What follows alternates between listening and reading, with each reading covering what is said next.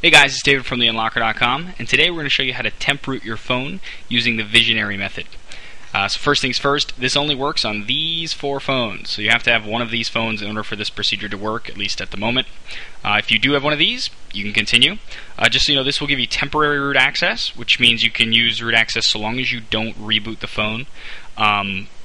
So it's not going to let you do things like flash custom recovery images and stuff like that. But as soon as you're done with this procedure, you can click to your phone's next procedure, and it'll show you how to get security off in your HBoot, which is called SOFF, and persistent root or permanent root access. So let's begin. Okay, first thing you do is you need to download the latest version of Motoco's Visionary Rooting app. So you click on that link there. Should be brought to a page that looks something like this. Scroll down, you'll see download. You want the latest version. Right now I think it's R14, but it might be higher than that later. Click on download and save it to your computer. Okay, then you're going to plug your phone in via USB. And we're going to select turn on USB storage, so now we can transfer files to it. Give your computer a second to find it. And then we're going to look for the file we downloaded, the APK Visionary file.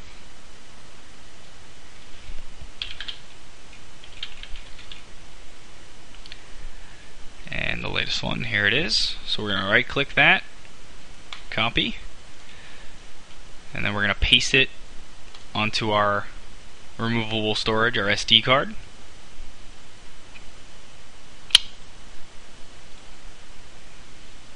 And then we can disconnect our phone. Okay, first we're going to go to Menu, Settings, Applications, Development. We're going to make sure that USB debugging is checked on. We're going to go back, make sure Unknown Sources is checked on. Then we're going to go to the market, search for Lynda, or any file manager will do.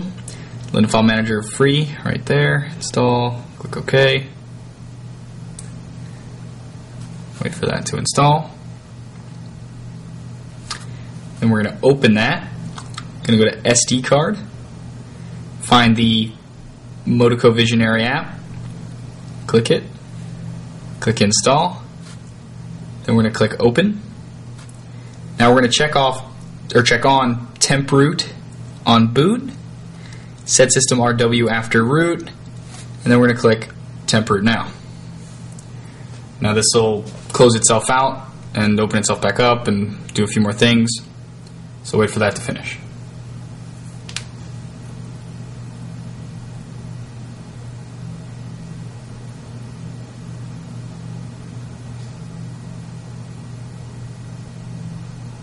Okay, once it gets back to this screen, it means it should be all done. So we're going to hit home. We're just going to check to make sure that super user permissions is in here, which it is. And then we're going to do a quick test to make sure we have root. So we're going to go back to the market, look for terminal emulator. You'll find the free one. We'll just do this top one here.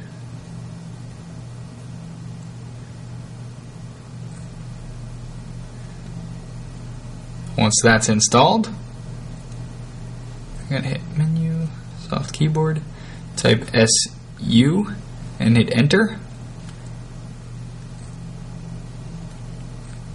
And super user should come up, click allow, and you should get a little number sign up there. If that happens, it means you have root access, and we now have temp root access.